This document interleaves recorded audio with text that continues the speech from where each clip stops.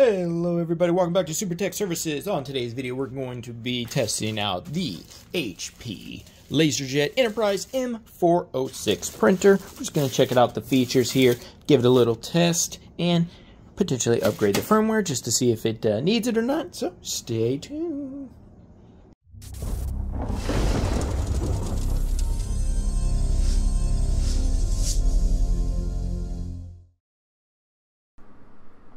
Okay, right away we're just going to check out what it's got. It's got some cables and the power cable and a USB cable, which is nice. Everything is nice, well wrapped from the company that we got them from, so very cool. We thanks for that. Just want to go over some of the specs. It's got a sprint speed up to 40 pages a minute, print resolution 12 by 12, connectivity USB 2.0 and Ethernet, Wi-Fi optional. And the paper handling, it has a 250 sheet input tray and a 100 sheet manual bypass tray. So this is just perfect for your everyday user, personal or business alike. This can be something you set right next to you, no problem, or something you take with you at the office. It's a very simple printer, but it works very well from my testing. Paper tray we're just going to open up here, and you can see that this paper tray actually supports multiple paper sizes. So you can do 8.5 by 11, but you can also extend it out for legal size as well. So 8.5 by 11, 8.5 by 14, and A4 as well. And like I said, it takes 250 sheets, and then the manual bypass will be 100 sheets. The rollers are your HP standard rollers, very easy to install, which we love. It's just you kind of press a clip and they come right out. And there's the manual bypass roller, a little bit thicker, can support larger paper sizes as well. Thicker, I'm sorry. And then you have your HP toner cartridge, which is the 58A. As for the buttons up top, I really like these buttons. They have a rubber feel to them and they feel very nice. At the back there's our fusing unit, which has a life cycle of 150,000 pages, and it seems to be easily replaceable. At the bottom you got our power, network, and USB ports. Processor's a 1.2 gigahertz processor as well. Here I'm just quickly showing you just what the menu screen looks like. It's color, very easy, simple to use, up, down, left, right, and you have your number buttons. So you can just go through and print anything you would like through the menu. We prefer doing most everything through the splash page, which I'm going to show you next, which you just need the IP address for that, and you can access a splash page. But you could do everything through the menu right up front as well, and the screen is easy and it's very simple to use. So after I plugged in an Ethernet cable to the printer, I'm just getting the IP address here so that I can go over and show you what the splash page looks like. And so once you get the IP address, you can just type that into your browser, which mine is 192.168.2.100, and this is what you will get, the HP LaserJet M406 splash page, as we call it.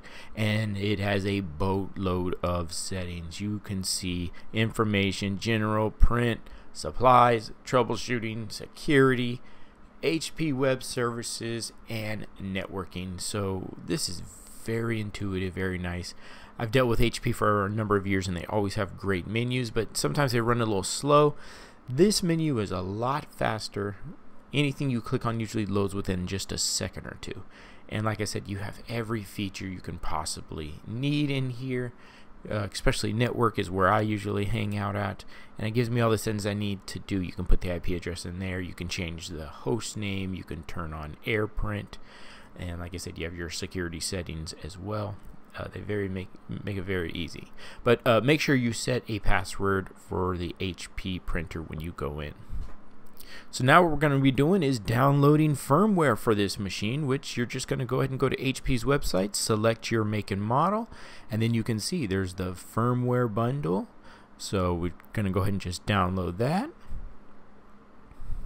And once that is downloaded, we're just going to go ahead and extract it to a folder, and then we'll go right back to the splash page where we were and install it. So here I'm just creating an HP folder, and I'm pasting in the file that I just downloaded. Then I'm just going to extract it to the same folder here. So you can see it'll create a new folder, but that one has been extracted. And that is my firmware file there.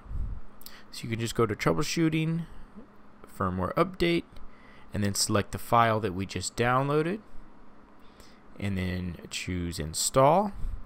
And this is going to take about 3 to 5 minutes or so. It's going to install into the machine, then the machine is going to reboot. And after that's done, that will be the firmware installation.